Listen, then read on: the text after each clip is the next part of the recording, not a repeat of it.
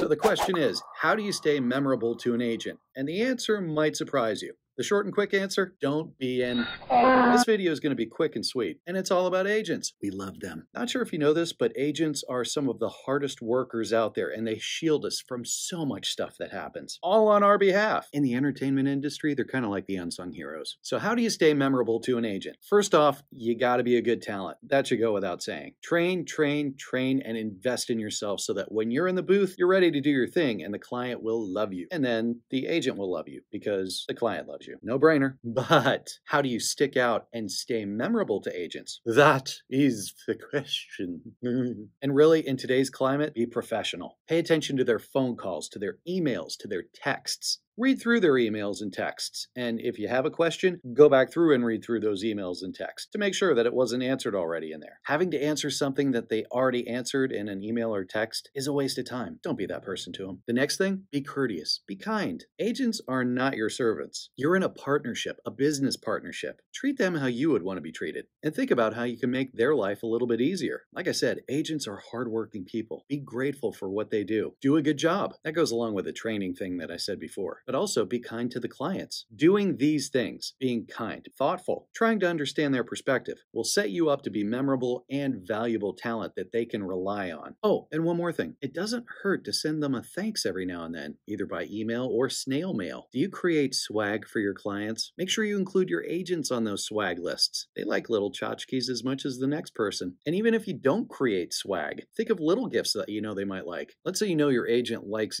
Dunkin' Donuts Midnight Roast Coffee Blend. America runs on Dunkin'. Then for the love, go get them a gift card and send it to them. This video is not sponsored by Dunkin' Donuts. However, I do love their Midnight Blend. Believe me, that cup of coffee and a note of thanks could make their day. Those were some quick and easy ways for you to remain memorable to an agent. Hope that helps. Thanks for watching. Please like and subscribe and share if you know another voiceover talent who could use this. See you next time.